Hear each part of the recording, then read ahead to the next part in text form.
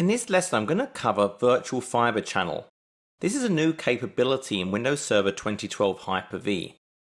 Prior to Windows Server 2012, if you wanted virtual machines to be able to directly connect to a storage area network, you would have to use iSCSI, which operates over the TCP/IP protocol and your existing network.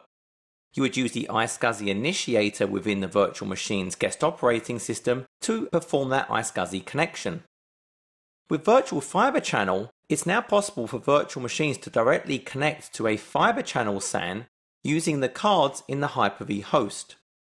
The way this works is, essentially we have the SAN, we have the switches, the host bus adapters connected to the Hyper-V host, and we create a new virtual SAN in Hyper-V.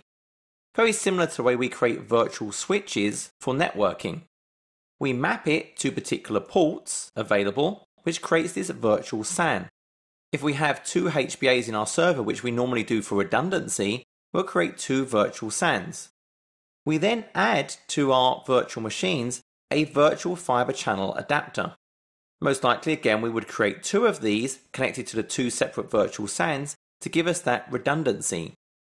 One thing to note is for each of those virtual fibre channel cards, it actually creates two worldwide port names.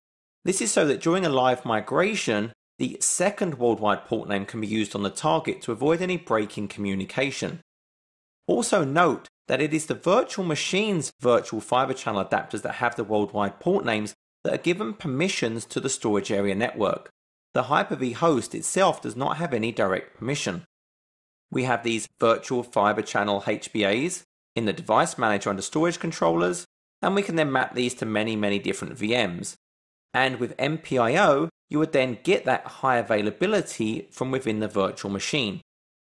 So this is just a nice new feature if I require the ability to have virtual machines directly communicating to SAN storage. Typically, we do want to be using virtual hard drives, but we cannot share a VHD between multiple virtual machines. So if you wanted to perform some kind of guest clustering, and those guests required shared storage, then you would use iSCSI, or you would use this new virtual fibre channel capability.